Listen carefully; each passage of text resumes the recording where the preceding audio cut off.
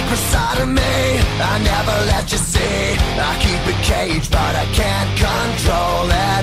So stay away from me, the beast is ugly. I feel the rage and I just can't hold it. It's scratching on the walls in the closet. Welcome to Rivalry Week of the Post and Cocky Preview Show. Here with lead analyst Ryan Mace. I'm your host Jeremy Sullivan. Before we get started talking about the Clemson game this weekend, Carolina was able to polish off Citadel last weekend to reach 9 wins in a season, which is a milestone for the Gamecocks. Yeah, they were able to win 9 games in back-to-back seasons now for the first time in school history. If the Gamecocks are able to win on Saturday against Clemson, they will tie the school record for wins in a season, which was set back in 1984.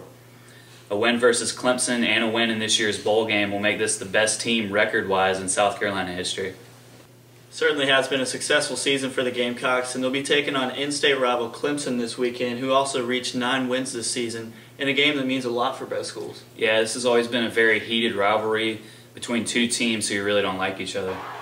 Everyone remembers the brawl back in 2004 that cost both teams a chance at bowl games, and was also Lou Holtz's final game at South Carolina. But there was also a fight back in 1983 at Williams-Brice Stadium in a game that Clemson won 22-13. It's certainly been an intense rivalry between the two teams, and it's going to be a big game this weekend as Clemson comes to town. How are the Tigers looking this season? Well, after they started out the season 8-0, they've stumbled a little bit in the last 3 weeks, losing 2 out of their last 3 games. They feature a high-powered, hurry-up offense led by quarterback Taj Boyd and wide receiver Sammy Watkins.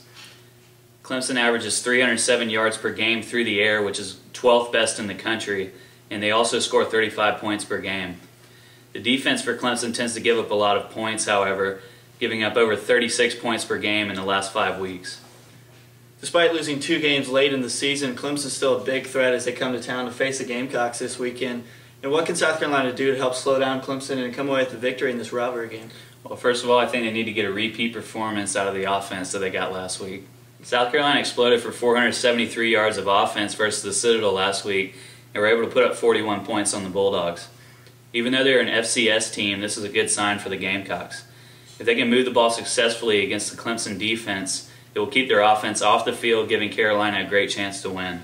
Secondly, I think they're going to need to be able to pressure Taj Boyd. Clemson's offensive line allowed only 18 sacks through their first 10 games, but were exploited last week against NC State, allowing 6 sacks. If the Gamecocks can pressure with their front 4 and are able to drop back more men into zone coverage, it could be a long night for Boyd in this Clemson offense. Thirdly, I think they need to contain the kick return game. Sammy Watkins has proven this year that he has the speed to break a return or reception open for big yardage. The Gamecocks have struggled all year in special teams and are facing arguably the best kick returner they have faced all year in Watkins.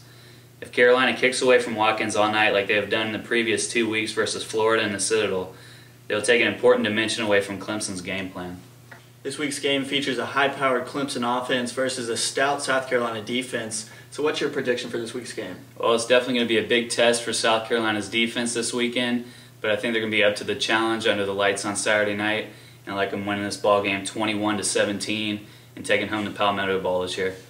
It's always a highly anticipated game between these two teams. They're going to be kicking off Saturday night at 7:45 on ESPN. Tune in next week to the Post and Cocky Preview Show to get your full recap on the Carolina-Clemson game and a preview of the conference championships throughout the country.